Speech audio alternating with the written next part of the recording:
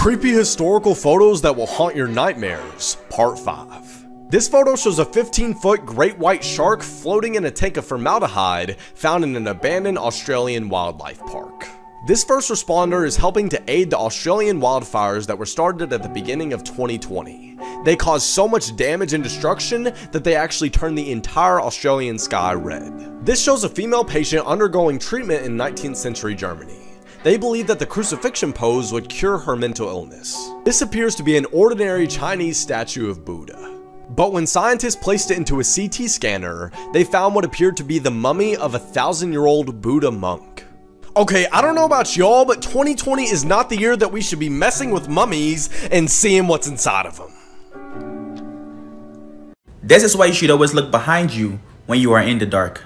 There was a girl who lived with her little sister and her mom, and every night she'd always sit in front of the laptop doing her homework with her back facing the door. Almost every night her little sister would creep through the door and jump on her back in an attempt to scare her. This annoying act became normal for her until one night, it wasn't. She was on her laptop as usual and somebody jumped on her back. Now she was a little bit scared, but she's been through this 1,000 times, so she quickly turned around to confront her sister, but that was somebody else. This lady was standing right in her face and looking at her with that creepy smile. But the weird thing is, she couldn't see the lady, but she could feel someone looking at her, so she quickly jumped out of the bed and ran to her sister's room. She found her sister busy on the phone, plus their mom was out for the night, which means someone else was definitely in the room with her. She went to bed that night with this creepy feeling all over her, but the next morning, she woke up to the sound of her mom crying, so she ran downstairs and found out her little sister was missing, and there was a note on the bed that said, "You're next." This is the haunting story of Jeff the Killer.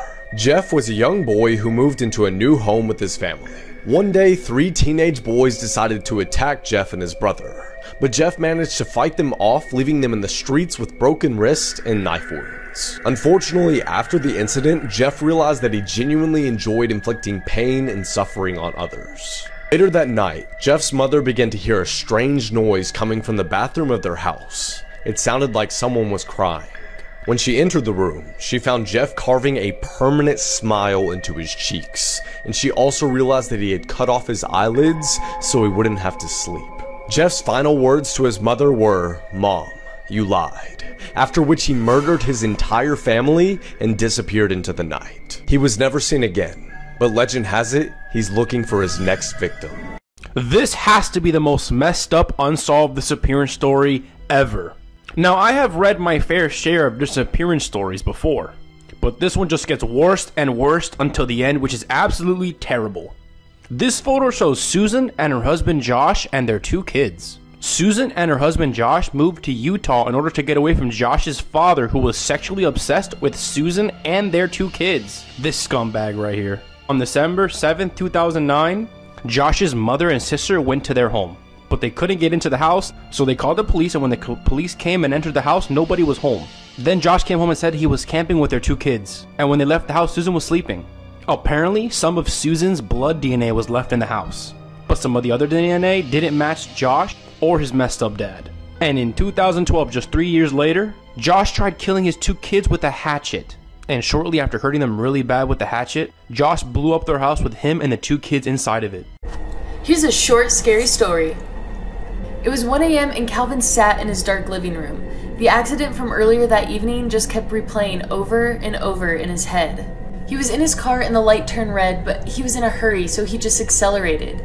All of a sudden, he saw an orange blur, and before he knew it, there was a body on top of his car that slid down onto the pavement beside him. A bicyclist rolled across his hood and fell out of sight. Horns started blazing, and he panicked, and he just drove off into the darkness. So now he just sat at home thinking, "You idiot, how could you do that?" And then he heard a knock on his door. It was the police. He started freaking out. He knew he couldn't afford a lawyer. He just began explaining, I'm sorry, officer." But the police officer just stood there and said, "Are you Calvin? I'm sorry, but your son was in a hit-and-run accident. He died on impact. I'm sorry for your loss." Mysterious photos that can't be explained. This world-famous photo was taken in June 1989 in China after a bunch of protesters were shot and killed by police. The man in the photo stood in front of several military tanks, not allowing them to move forward. The man was risking his life, and who he was as well as his whereabouts are still unknown today. And since then, this photo has become one of the most iconic images of human civil rights ever. This next photograph was released by the Pentagon just a few days ago. It shows a pilot flying through the sky with a mysterious object behind him. When zoomed in, that object appears to be a giant metal cube in the sky. The military dubbed it a UFO, or an unidentified flying object. Lots of people who have seen this photo claim that this is an alien spacecraft, but we don't know for sure.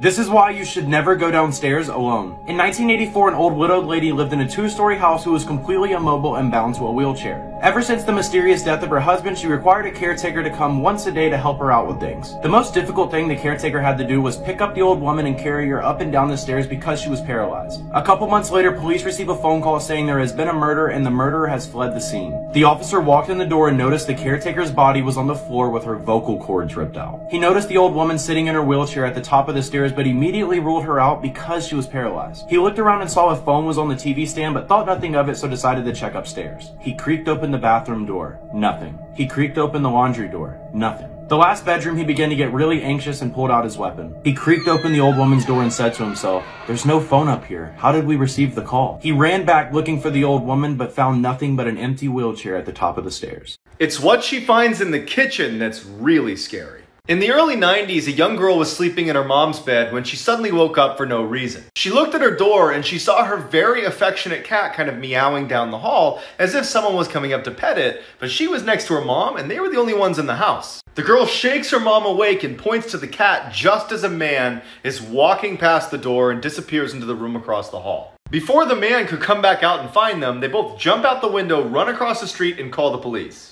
When the police arrived, the guy is nowhere to be found, but they do discover that the front door was unlocked, so that had to be the way he got in and out. But the mother swears up and down that she locked that door before she went to bed. A week later, the mother's cleaning their kitchen and she opens up the water heater closet where she finds this notebook that inside is their names and pictures of them in it, along with a pair of surgical gloves. Which means someone had snuck in at some point, was living in that closet spying on them, and then walking around their house at night.